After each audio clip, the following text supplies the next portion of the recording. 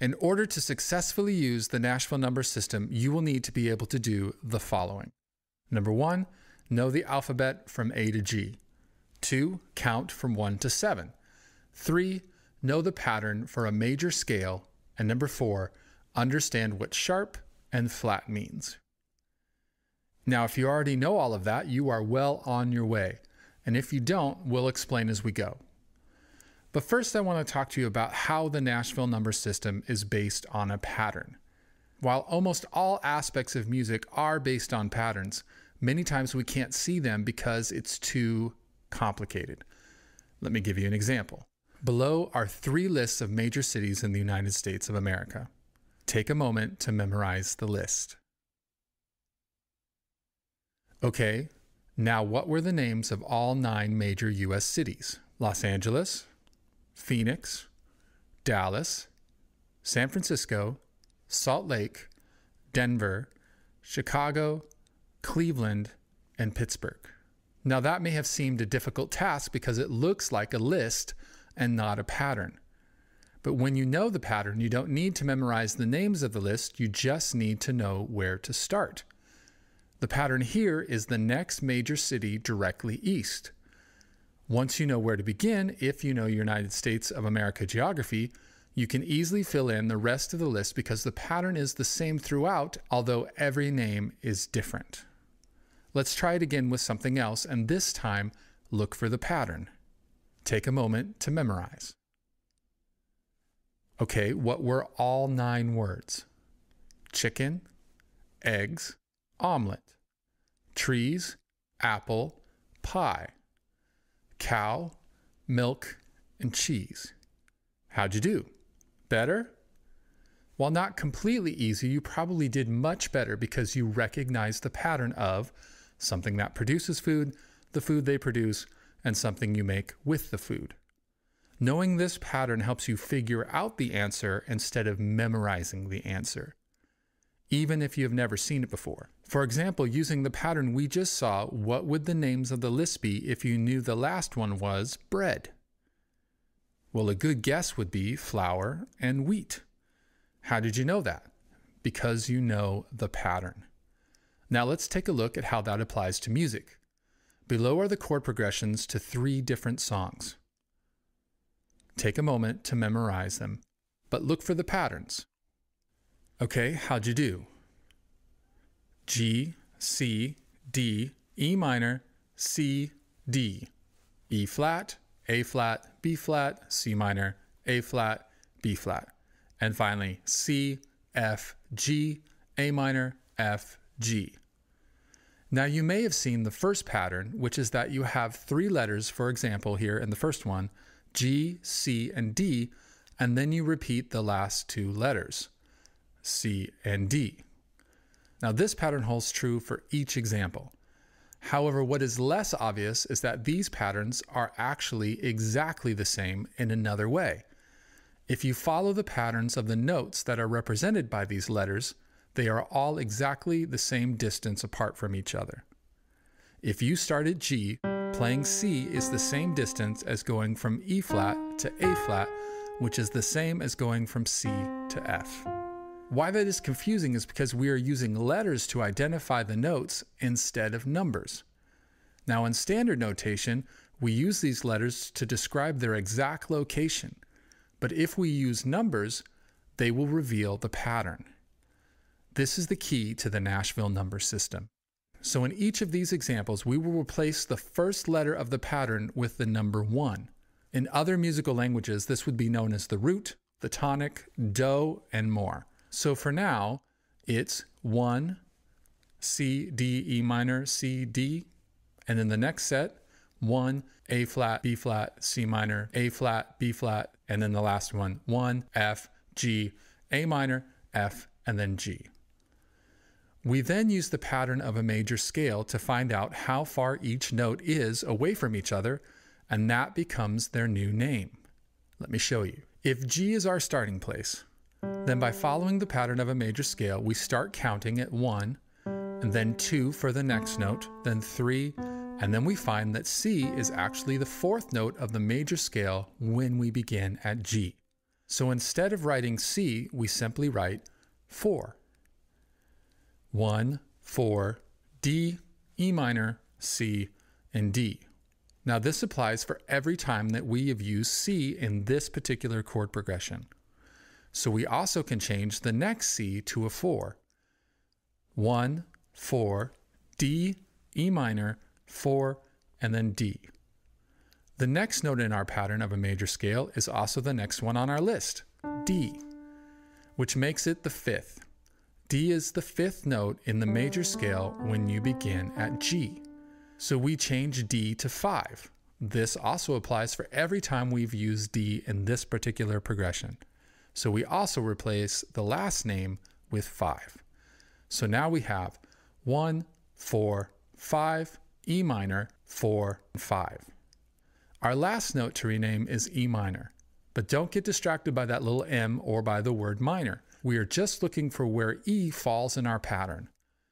If we start at G and follow the major scale, counting up as we get to each note, we already know that G is 1, A is the 2, B is the 3, C is the 4, D is the 5, and now we find E is the 6.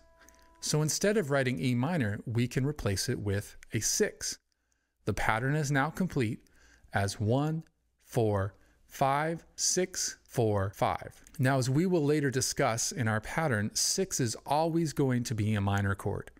So you don't have to write 6 minor, but sometimes it's nice to just have the reminder. So leave it in if you want to. When we apply this same technique of renaming notes by the pattern of their relative distance from the beginning notes to these other chord progressions, we find that the patterns are indeed exactly the same. That if we begin at E flat, that A flat would be the 4, B flat would be the 5, C minor is the 6, and so on. So now take a look at these chord progressions and try and memorize them. Okay, how'd you do? Well, hopefully much better. It is in the simple but powerfully different approach to naming the notes that we can easily see that many diverse songs such as Don't Stop Believin' by Journey, Let It Be by the Beatles, and Someone Like You by Adele have the exact same chord progression. But it gets even better. Right now, this is still a little complicated because at the moment we are translating one form of written communication to another, something that many of you will have to do. But remember, this system was developed by people who didn't know music, so don't overthink it. The key to this system is knowing the patterns. The first system is that of the alphabet. A is followed by B, then C to D to E to F, and then finally to G. Then in music, the pattern returns again to A. This pattern continues in a loop both up and down. The next is the system of numbers. That 1 is followed by 2 to 3 to 4 to 5 to 6 to 7, and then much like our musical alphabet system, it loops back to 1 after 7. So the note 8 notes away from the 1, sometimes called an octave, is also known as the 1, and the pattern continues on. Those two are pretty easy to understand as they are just slight variations on systems that we use every day. But let's take a moment to understand the major scale. Again, keep in mind you don't need to know the names of the notes, just their pattern. Most of the world recognizes that in between notes that have the same name, there are 12 different notes. That between C and the next C, there are 12 notes, and between G and the next G, there are 12 notes, and between B flat and the next B flat, there are 12 notes. The distance between each note is known as a half step, or in some places, a semitone. Now on a guitar, this is easily seen as each fret represents a half step. If we play the first fret of the highest string, which is an F, and then move up the fretboard a fret at a time, we will play all 12 half steps until we get to the 13th fret, and the pattern repeats as the name of the note on the 13th fret is also F.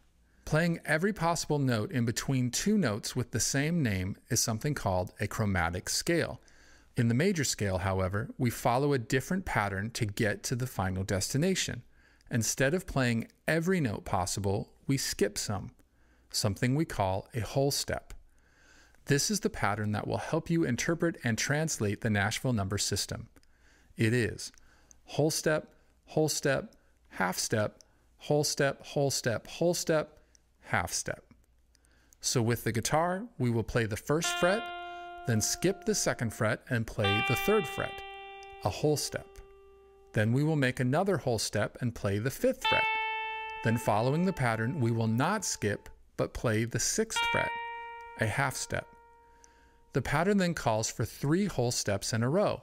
So we will play the 8th fret, then the 10th fret, and finally the 12th fret. But we have one more half step to go before we get to the F, which is on the 13th fret. So the pattern again is whole step, half step, whole step, whole step, whole step, half step.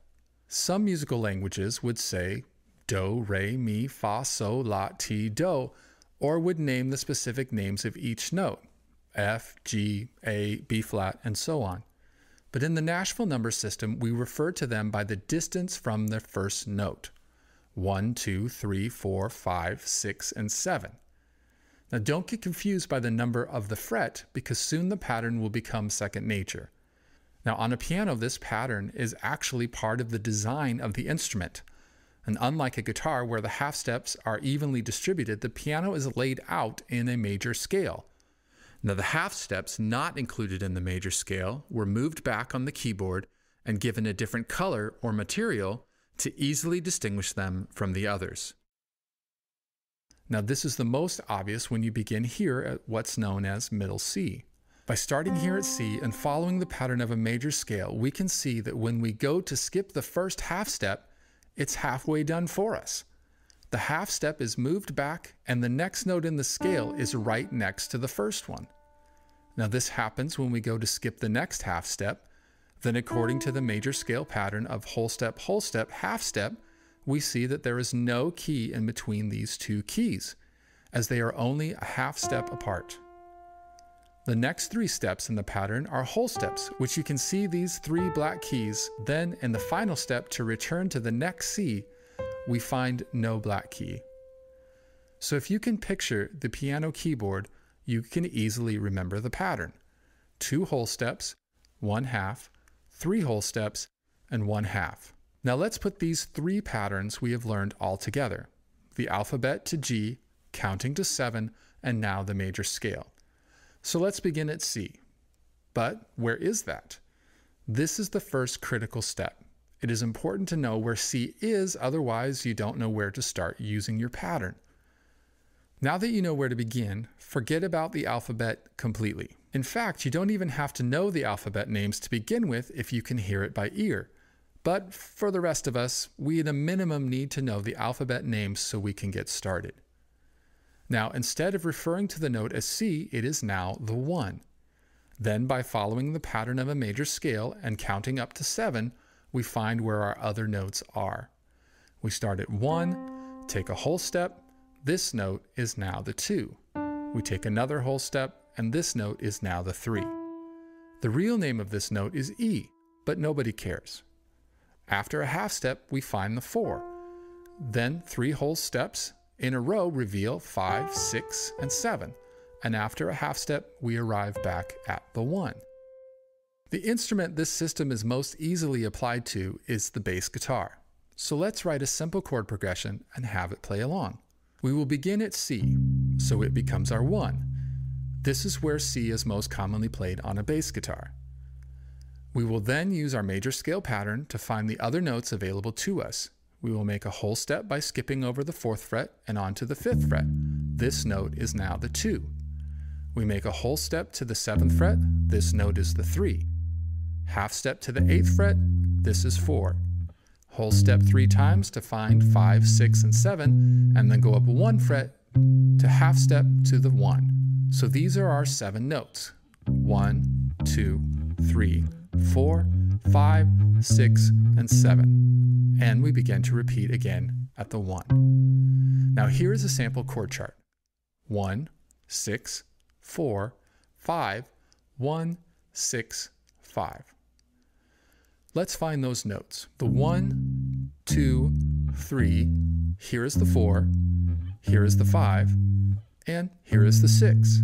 We will go from 1 to 6, then to 4, and then to 5, then back to the 1, then to 6 again, and then back again to the 5. Now let's do the same pattern on the piano using only single notes for now. We first must know where to begin. In this example, I have communicated that we will start at C. So we find C and then follow our pattern to discover the notes we will be playing. Whole step, half step, whole step, whole step, whole step, and half step. We now forget that this is called C, and we relabel the notes 1, 2, 3, 4, 5, 6, 7, and again 1. Let's look at that same chord progression again. 1, 6, 4, 5, 1, 6, 5. We know that this is the 1, and we go up the pattern of the major scale and count to 7. Here is the 2, the 3, the 4, the 5, the 6, and the 7. So we will go from 1 to the 6, then to the 4, and then to the 5, back to the 1, to the 6, and to the 5. Easy. You rename the notes by following the pattern of a major scale after you know where to start. Then you follow the pattern of the chord progression with the group of notes. This group of notes that work together are known as a key. People will need to know what key you are in, which in the Nashville Number System simply means where do you start your pattern from. Once you know where to start, you don't need to use the actual names of the notes anymore. But if you're keeping track, we've only gone through 3 of our 4 patterns you must know in order to effectively use the Nashville Number System. Number 1 was know the alphabet from A to G. Number 2 was count from 1 to 7. And number 3 was know the pattern of a major scale. But what about the 4th one? To understand the system of sharps and flats. So what are they? The simple definition is that sharp instructs you to move a half step higher, and flat means you should move a half step lower. But why do we need these? Well, the major scale so influenced the naming of the notes in standard notation that only 7 of those 12 possible notes received an actual letter. A, B, C, D, E, F, and finally G. But what about the other 5? Because these notes are the notes that are left out of a major scale, it was decided to give them 2 half names. So the note in between A and B is both A sharp, because it's a half step above A, and B flat because it's a half step down from B. Also, the note in between C and D is both C sharp and D flat. So which one is it? Is it C sharp or D flat? Well, it depends on who you talk to. In the Nashville Number System, nobody really cares about the proper use of sharps and flats because these names, again, are just to get you started. Once you know where to begin your pattern, you don't need them anymore. Unless, of course, you're translating them for people into another musical language. But the simple rule is, for those of you that are interested, is that each group of 7 major scale notes, known as a key, has only one of each letter. So you wouldn't have A and A flat in the same key. Now that may be the right note, but you would call it G sharp and not A flat. You would also not have both sharps and flats in the same key. For instance, it would not go from F sharp to E flat. It would either go from G flat to E flat or F sharp to D sharp. So we only need to know the names of the notes to get started. Then we follow the pattern. Let's take a look at how that works by starting on notes other than C. Now, G is one of the most commonly used keys. What are the names of the 7 notes in the key of G? Don't care. What do I need to know? Where it is so I can begin my pattern. On a guitar, the most common place to play G is here on the 3rd fret of the lowest string. Now, by following our major scale pattern, I can find the notes available to me. 2 whole steps, half step. 3 whole steps, half step. Now, instead of using a linear scale on only 1 string, I can use a more common pattern to find the notes on 3 strings like this. The pattern is 3rd fret to 5th fret, skip to the next string, 2nd fret, 3rd fret, and then 5th fret. Then skip to the next string and play the 2nd fret, the 4th fret, and then the 5th fret. Again, do, re, mi, fa, sol, la, ti, and do or in our case, 1, 2, 3, 4, 5, 6, 7, 1. So let's do that again by starting in a different note, which would be in a different key. How about A flat? First of all, we have to know where A flat is. We know that the alphabet pattern goes A, B, C, D, E, F, G, and then repeats again to A. However, we must know that in between G and A is a whole step. So playing the note immediately next to G is not actually A, but in fact is G sharp or A flat, which is in fact the note that we are looking for. We now know where to begin our major scale pattern. We will use again the two patterns to find these notes, first on one string and now on 3 strings. Did you notice something? Watch how we found the notes for the key of G. Now watch how we found the notes for the key of A flat. Did you notice how the pattern is exactly the same? Watch again, as the only difference to playing in different keys on a guitar is where you begin. This is what makes the system so widely used here in Nashville. It's because Nashville is a guitar town, and the guitar is extremely patterned in ways that may not be so obvious to many. However, if you learn to play your instrument in patterns, once you know how to play in one key, you know how to play in all keys. By simply moving my hand up the fretboard to play the first note of any key, I play the same pattern. E flat, D flat. Do I know the names of the notes I'm playing? Nope, don't have to. I know the pattern. So this works great for playing solos and for single string instruments such as the bass. But what if you play an instrument that can make chords? Well, I'm glad you asked. As mentioned earlier, we use the Nashville Number System to identify chord progressions, not just note progressions. But for all of our chord playing friends out there, you will need to know 2 more things to be successful. Number 1, know chord formations or how to make them.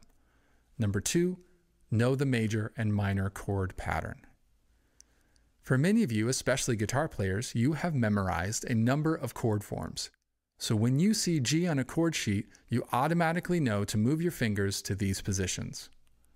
You did this by having someone show you or by looking at a chord chart like this that tells you what the name of the chord is and where to put your fingers. This also can be true on the keyboard, that you just know by memorization that this is an A chord and this is a B flat chord.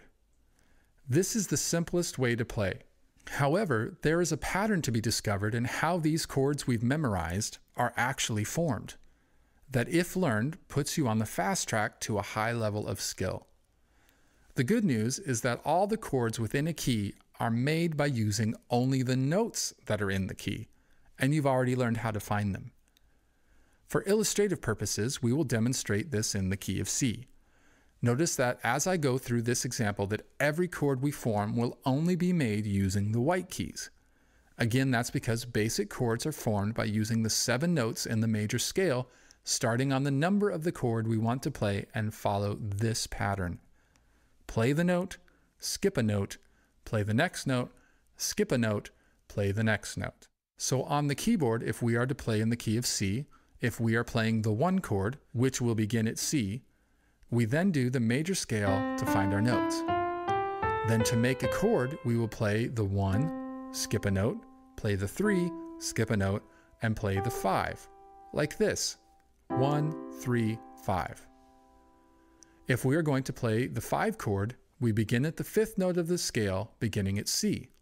You will play that 5th note, skip a note, play the next note, skip a note, play that note, like this, 5, 7, 2. Then if we want to play the 6th chord, we begin on the 6th note of the scale. Play that note, skip a note, play the note, skip a note, and then play the note. Notice how different that sounds. That's because this is a minor chord. Listen to the 5th chord, and now the 6th chord. In standard notation, this would be called a major triad, and this would be called a minor triad. If you repeat this pattern for making chords for all 7 of the notes in the key, you will find the last basic pattern to memorize. 1 is major, 2 is minor, 3 is minor, 4 is major, 5 is major, 6 is minor, and 7 is diminished. So when I said before that you don't have to write 6 minor, but instead can just use a 6, it is because 6 is always minor, and so is 2, and so is 3. So the pattern 1, 4, and 5 are major, 2, 3, and 6 are minor, 7 is diminished. Now, whoa, that was way too much for Nashville because it's all about the patterns. Just memorize those and you don't have to understand what you're doing. Now, let's add these last 2 ideas to what we've learned so far. Now, on a guitar, in the key of G, this is one of the many forms of a G chord. This is the 2 minor, or A minor. This is the 3 minor, B minor. And this is the 4, or what's known as C. This is the 5, which is D. And this is the 6 minor, which is E minor. And finally the 7, which is F sharp diminished. Then, when you see a chord progression, such as 1, 4, 5, 6, 5, you will play 1 major, 4 major, 5 major, 6 minor, and 5 major. But what if I want to play an A? Now, while you can memorize all the chord formations for the key of A, you could also just add a capo onto the 2nd fret and play the exact same chord formations as you did for the key of G. 1 major, 2 minor, 3 minor, 4 major, 5 major, 6 minor, 7 diminished, or 1, 4, 5, 6, 5. And this works for every key. For most acoustic guitar players, if they can memorize the chord patterns of the key of G, the key of D, and the key of E, they will be able to use a capo to modify the key in order to play open chords for almost any song. Not because you know the names of the notes, but because you know where they are in the pattern. So what about instruments besides those based on a guitar? Well, it really comes down to knowing your scales because each instrument is patterned differently. For example, on the piano, if we are playing a song in the key of G, we find the G and then use our major scale pattern to find all of the notes. We discover that this key uses 1 black key, so in forming all of our chords, we will play that note instead of the note to the left of it. If we play our simple pattern to make major and minor triads, which is to play the note, skip a note, play a note, skip a note, and then play the note, if we begin here at G or the 1, we get this chord. If we follow that same pattern, we get this chord for the 2, for the 3, this one for the 4, the 5, the 6 minor, and then finally the 7. Again, you will notice we only use the notes we found in the major scale. But what if we want to go up a key to A flat? A flat is located here. We then follow the pattern of the major scale to find our notes. We then make our chords following the pattern, play a note, skip a note, play a note, and skip a note, and play a note, like so. Now let's go back to G and put it all together one last time. Now here is a very common chord progression used in many popular songs. 1, 4, 6, 5. Now sometimes this will be the only information that you get about how to play the song, as the system was designed for simplicity and to be creative. So there are often a lot of blanks to fill in. Fancier chord types or inversions are often left to the creative choices of the player, which is why you will also see this system used in jazz. However, for those of us trying to replicate, it can leave out many of the wanted details. But for now, let's just keep it simple. So we find where G is, we use our major scale pattern to identify the notes available to play. We use the chord forms we've memorized, or by using the major and minor triad pattern to play a note, skip a note, play a note, skip a note, and to play a note. And then we will use those chords to follow the progressions of going from 1 to the 4 to the 6 and then to the 5. Now this is done in the rhythm and the style of the song. Let's see that in action.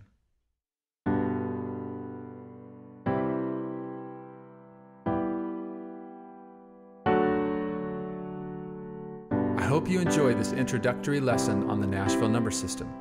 Be on the lookout for additional videos on this topic and on others. Thanks so much for watching, and God bless.